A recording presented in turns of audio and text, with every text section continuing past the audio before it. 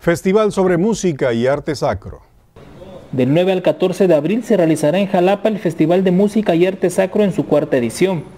Como sede, 3 municipios de la región y el de Cholula en Puebla.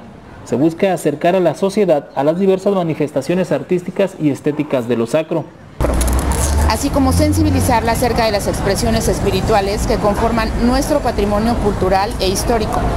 El programa de este año contempla 14 actividades, siendo un coloquio. Uno de los mayores atractivos será la exposición de la réplica de la Sábana Santa en la Galería Domínguez y Buis.